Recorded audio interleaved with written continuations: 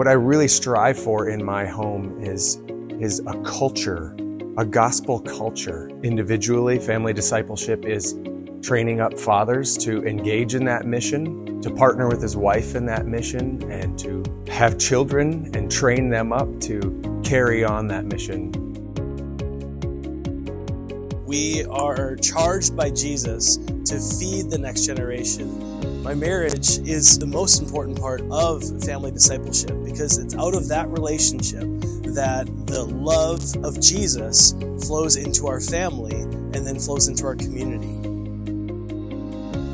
Discipleship for your children doesn't start or end with 5 days out of the year here at summer camp. It starts in the home with you, the parent. Come out to Camp Victory on April 13th to learn how to take the gospel principles we teach here at Camp Victory into your home 360